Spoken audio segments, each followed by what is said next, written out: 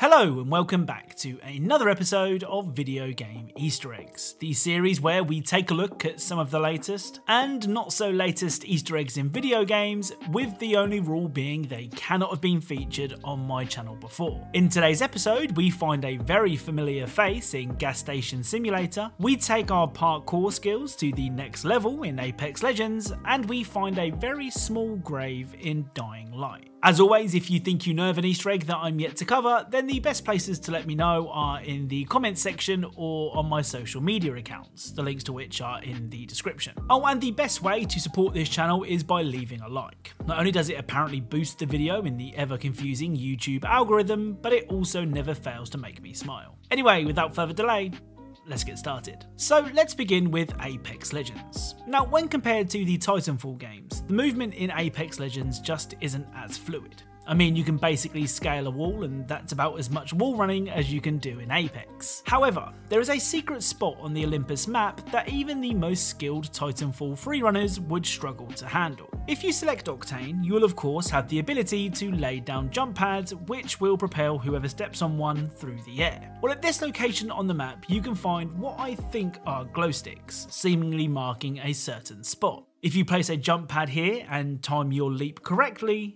this will happen. Ha! Hitting the eject button.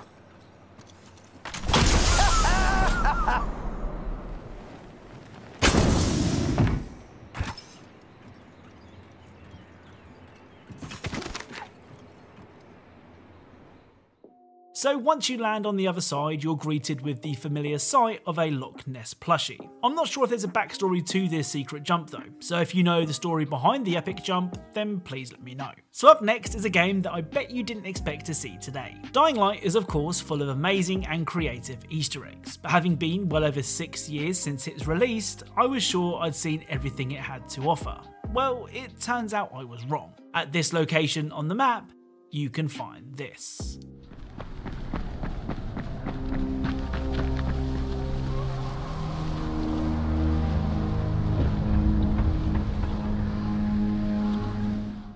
So this small grave was added to the game in a recent update.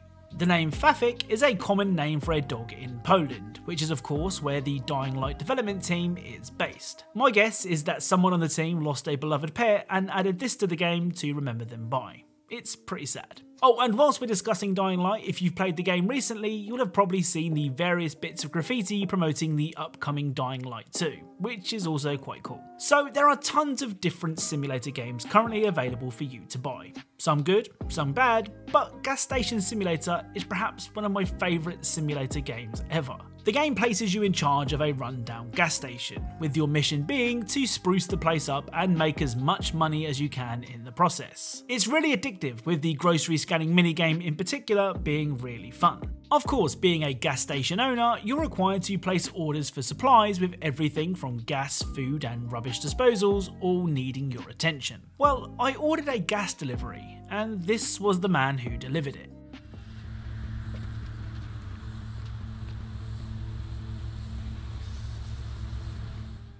So is it just me, or does this look just like Elon Musk? It can't be a coincidence either, as the rest of the NPC's faces look nowhere near as detailed as delivery driver Elon's. What do you think? Is this a bit of a reach, or has Elon decided to ditch electric cars so he can pursue his dream of refueling remote gas stations? Let me know what you think. Now, a game that I haven't covered as of yet in either this series or the Hidden Detail series is the brilliant Psychonauts 2. Now, I'm still making my way through the game, so expect to see more of it in future videos, but for today's video, I have one of the strangest Easter eggs I've ever seen. After completing Hollis's hot streak, head back to that level and do this.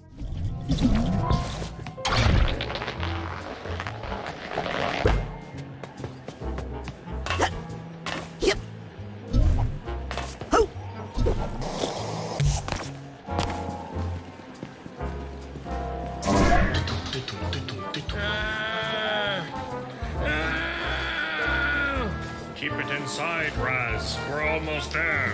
You're doing so well, darling. Why am I pregnant? There's no time, Raz. Lobato's consciousness is about to erupt out of your psychic uterus. What? You're doing really, really well, Raz. I don't Need to hear that. Mia, I need that clown makeup. I'm almost done. Quickly, Raz. Kiss this piglet's behind. Lobato is almost defeated for good. Why don't I remember any of this? You want to remember this? No. That's what I thought. Push. Push, Raz.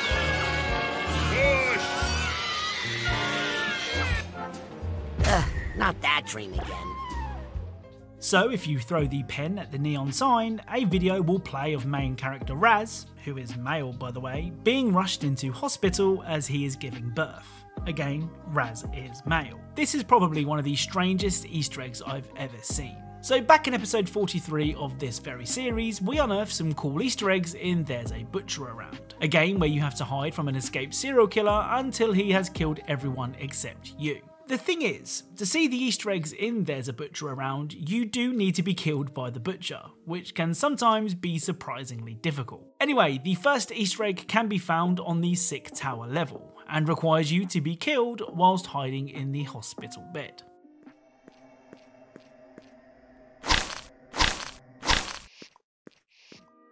So this little fella that's left on the bed as your character is dragged to who knows where is a reference to the chest-bursting aliens from the Aliens movies. Up next on the party hard level, if you hide in the claw machine, this will happen.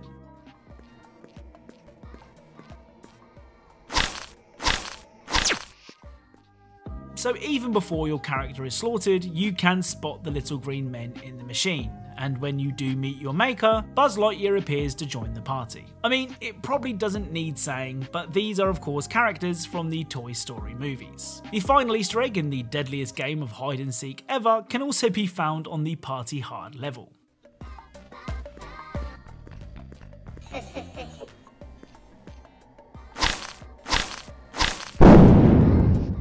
So this arcade cabinet is of course a reference to the super gory Mortal Kombat series. If by chance any of you have played There's a Butcher Around and have found any other references, then please let me know. So I'm not really up to date with my Yandere Simulator news, but after covering the Lady Dimitrescu Easter egg in the game, a lot of you mentioned that Yandere Dev, that's the person developing the game, is spending more time adding Easter eggs to Yandere Sim instead of actually finishing the game. Well, if you're one of those people, you might want to look away now, as here are 3 more Easter eggs that Yandere Dev added to the game instead of finishing the game. First up, in the debug menu, if you activate 47 mode, this will happen.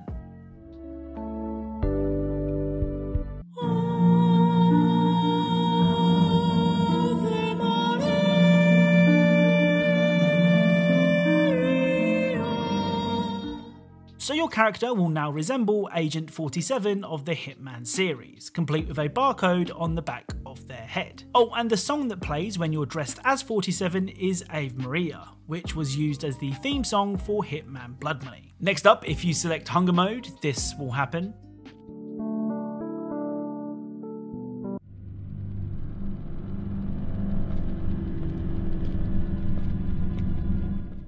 So this is 6 from Little Nightmares. Rather fittingly, to activate this Easter egg in the debug menu, you have to press the number 6 on your keyboard. Finally, if you select Bad Time Mode, you will become this.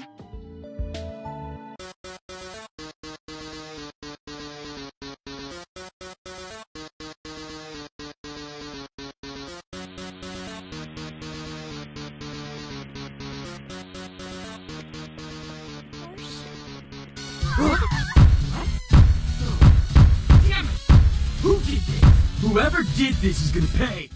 So this is of course Sans from Undertale. As you can see, Sans is able to use psychokinesis, which is a great way to relieve some stress. So that's it. As mentioned, if you know of any Easter eggs that I'm yet to cover, then the best places to let me know are in the comments section or on my social media accounts, the links to which are in the description. Remember, if you are a fan of Easter eggs, secrets, and tiny details in games, then perhaps consider subscribing, as that's what this channel is all about. Thank you all very much for watching, and I'll speak to you all soon.